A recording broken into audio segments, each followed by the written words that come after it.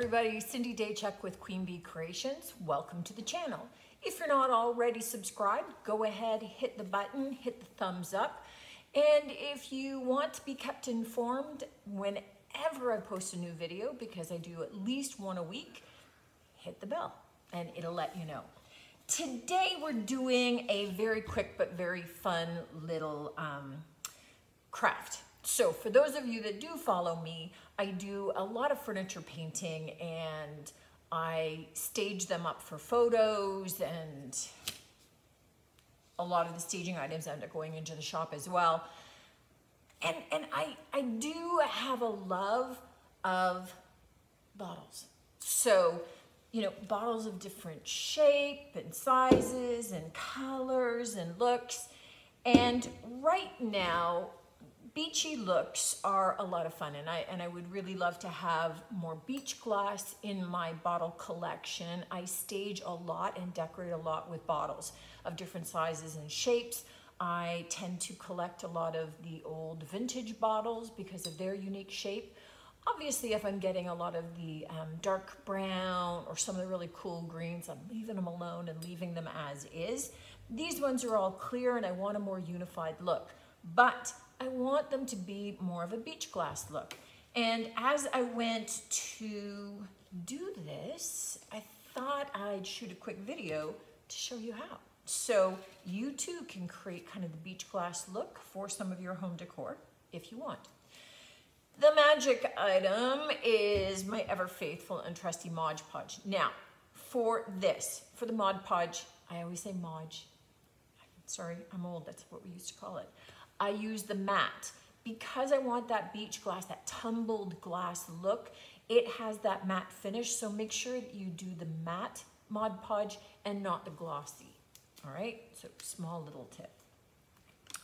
In which case, all I'm doing is pouring this into a container. And I'm not going to need very much. Now I want to do two different colors, so I'm going to do two at the same time. I want to have some that are more blue and some that are a little bit more green, so then I have the combination to be able to use. I could do one or the other, I could mix and match, and I really like that mixed look. So to do this, and I have a stir stick for each, I am just going to be adding some really inexpensive from Michael's. I'm just going to be adding in some basic acrylics. And I have some different color tones because I figure that I'm going to have to kind of mix and match to get a little bit of the color that I'm looking for here.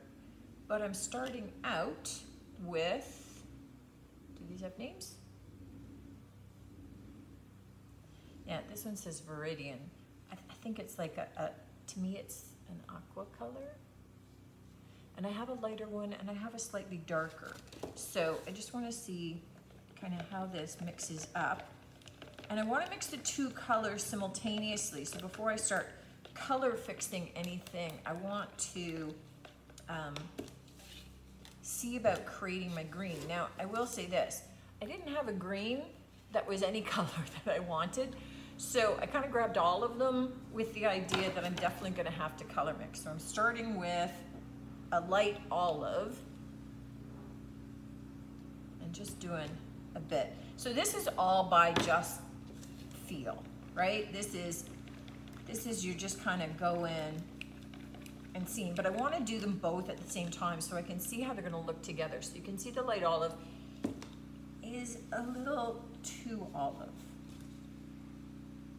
So let me add some oxide green, just a tinge to darken a little bit. So this is where you get to play. You know the color that you're after, and maybe you want to do this technique, but you want it to be in oranges or, you know, colors that are going to suit, or pinks, or, you know, bright chartreuse greens. I mean, whatever's working for your color decor is what you're looking for. Okay, so that darkened that a little bit. It's not quite where I want it. All right, so let's try adding a touch of, this is all just a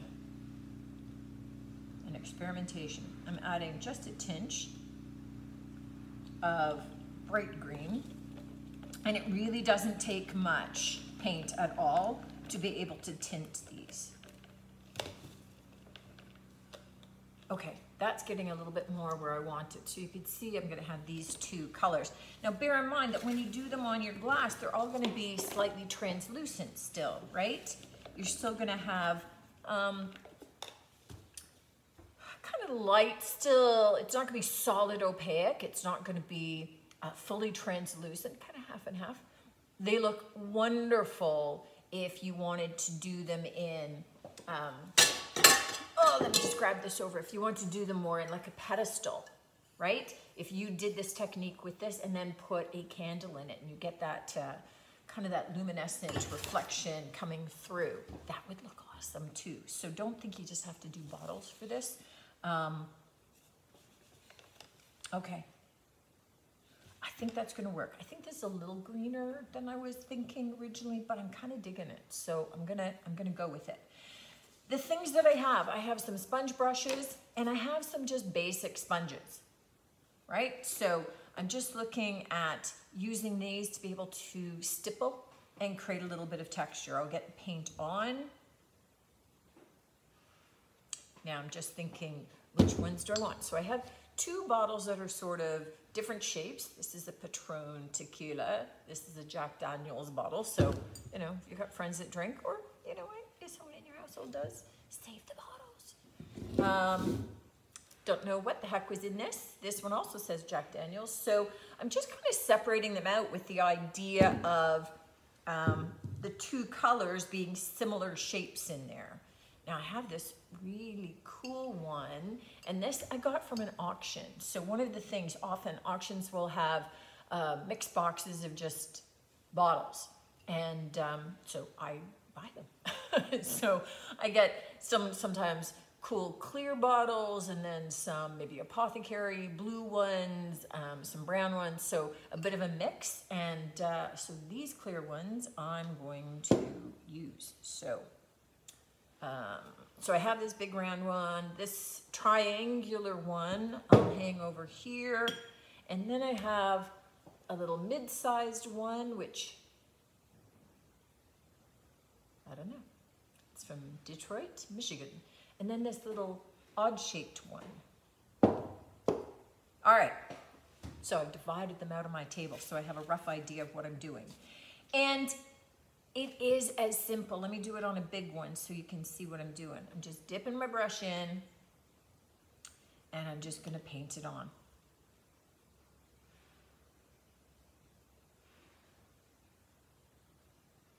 Okay, so already I'm putting that on and I'm thinking, that might be a little light. So let me take my darker blue. Oh, that was a lot more than I wanted.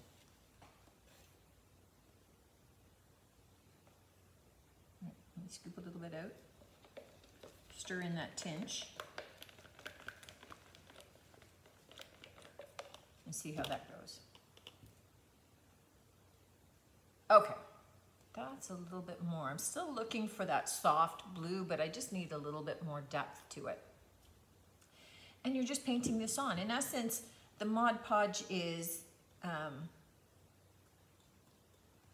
glue, right? So you could use the, the old white craft glue.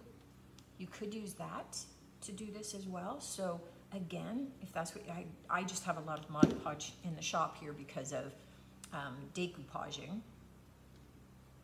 But if you've got a lot of the white glue, go with the white glue. It works too. And I use it, I just do this straight. So I use it straight. Some people will,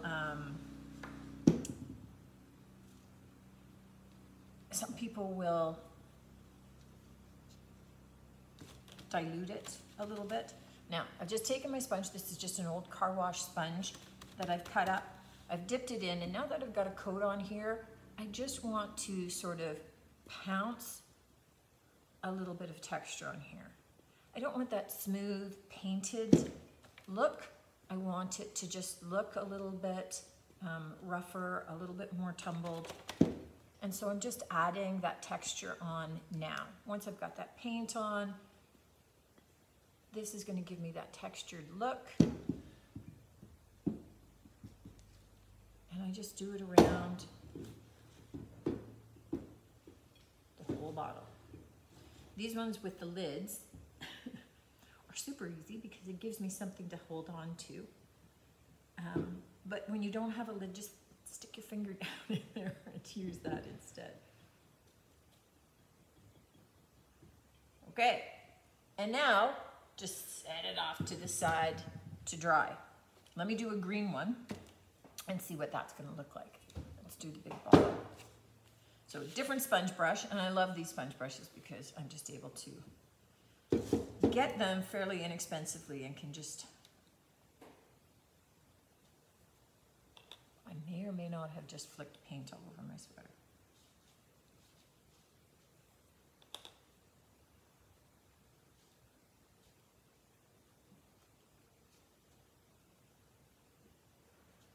Okay, I'm just looking at that.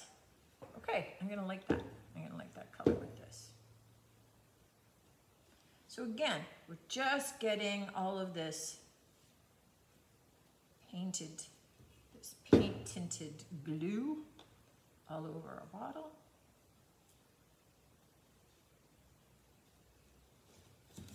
And then we'll go back and we'll stipple this. So easy. So this is something that, you know, if you don't mind your kids getting covered in glue, it all washes off, right? So maybe have them do it outside, hose them down afterward, but they can have a lot of fun doing this as well. And the other thing that you can do is, with this, is you could tape off areas.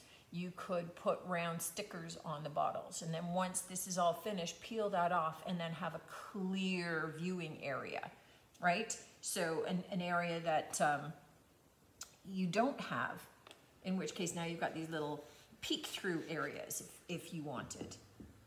I just want plain for what I'm doing for decor purposes, but you can do some cool designs. You could, if you've got a Cricut machine, you could print out words and then peel those off afterwards. So you've done all your painting over top and now you've got the clear words showing through, which is also very cool. And especially if maybe you're doing some kind of a pedestal clear glass element.